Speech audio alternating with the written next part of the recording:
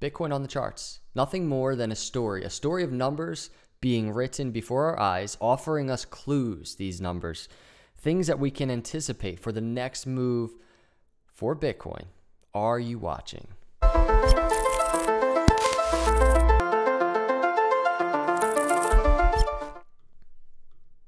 What is up, everyone? Thanks for coming by Crypto Capital Venture. Hit the subscribe on the way in. Let's jump into the video. Are you watching? Are you watching the clues? If you just look at this chart, all I see, I guess, at the surface level is some crazy candles and some crazy looking squares. But to me, it kind of is art. And I'm going to talk about these squares or these rectangles and what they mean for anticipating the next Bitcoin move, because we are at a very critical level. This is all based on Fibonacci retracement. Many of you probably hear me talking about that all the time. I want to give a quick, 30-second, 1-minute background into what Fibonacci even is. First off, Leonardo Fibonacci, the 12th century. He's one of the most influential mathematicians in the history of the world. So, as Fibonacci's work can be used to describe many aspects of the world which surrounds us, it can also be used to make sense of the currency markets, many aspects of the world. Fibonacci's numbers, you can see this picture here. It's like a picture of a drawing of art. Fibonacci numbers apply to that, the world around us, and art, music. The most important number or ratio is the 618 or 61.8% levels. And you hear me talking about that all the time. So that is a very, very brief history of Fibonacci, but that's where we get it from. It's numbers. It is data kind of retracing to a certain point over and over again. And it is harmonious. And the same thing applies to numbers on these charts. So here's a story being written in real time right now. This is zoomed out on the daily. Like back here, this is last summer. So you kind of get a sense of time frame now. But we have some really key Fibonacci retracements. And the thing that's cool about Fibonacci retracements is Bitcoin over and over is so consistent with revisiting these areas, testing support and resistance, and then giving us confirmation. At the end of the day, that's what we're looking for, everybody's confirmation. Do we get the support? Do we get the resistance? Does Bitcoin break through these channels? So I want to break down the picture that you see on this screen.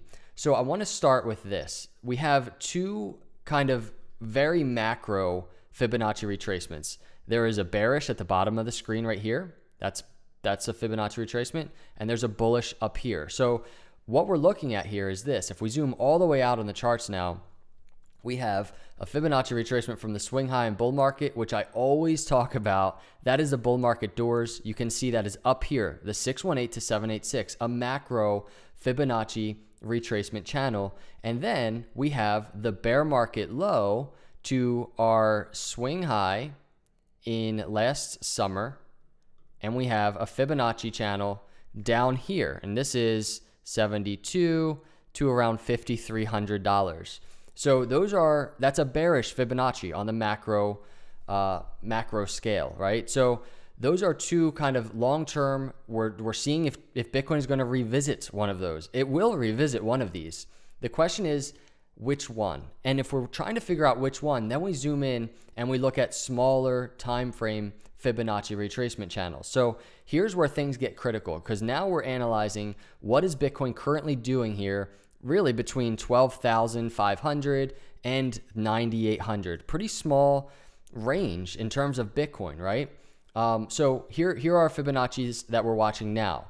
So number one, we have a Fibonacci retracement from the swing low that we had back in end of June to our previous swing high. We made a run for 12,000 plus.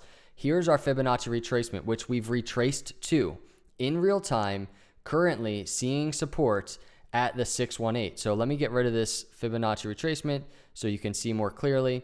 So this upper trend line right here is the 618 that Bitcoin is currently testing. You can see we fell into the range. We didn't quite test the 786, but Bitcoin retraced. And it really is so consistent with what Bitcoin does. Now we're looking for confirmation. Is Bitcoin going to bounce off of this range, or are we going to get bearish confirmation and Bitcoin breaks through? So it's pretty simple to just wait for that confirmation, as long as you have the patience to play it out, because we're not talking about a 4-hour chart or like an hourly chart here. This is a daily chart. We have to wait and watch and see what happens. So that is that Fibonacci. That is kind of the support type of Fibonacci.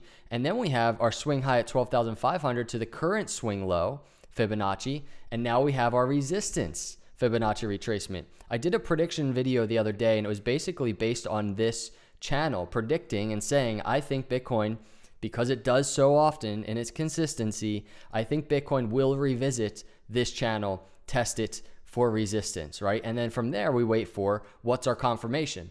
Are we getting a bearish confirmation where we bounce off of that area and we see resistance? Or are we going to get a bullish confirmation if Bitcoin makes it up into this area, a break through the Fibonacci retracement? That is a portrayal of bullish continuation for Bitcoin. And it's simply just bullish confirmation. And so this is the very critical area that we're waiting to see what plays out. You know, is this bottom line Fibonacci channel, right, that we're seeing support at right now, going to fail for bearish confirmation? Or are we going to get a break to the upside and test this Fibonacci retracement? What's really interesting to me about all of this is confluent with this. You see this rectangle here. Confluent with everything happening right now, we can zoom out on the daily chart and we can take our swing high back last summer to our swing low in March, and you can see there's another Fibonacci retracement, Bitcoin currently testing right now. And this is the most critical, I would say, of all critical, because you can see we saw exact resistance at the 786, the upper trend line of this Fibonacci retracement. We've come back down recently, and we've seen support at the 618. This is a channel. This is like the mini bull market doors. If Bitcoin's going to make it to the main bull market doors, Bitcoin has to break this entire Fibonacci channel. It's very simple. Swing high last summer, March swing low on the macro charts, back to the Fibonacci. We must break this area. It is the biggest area to watch, and I just love that we are trading within it right now as I do this video. So again, this is a daily chart. This isn't zoomed in. We need some patience, right?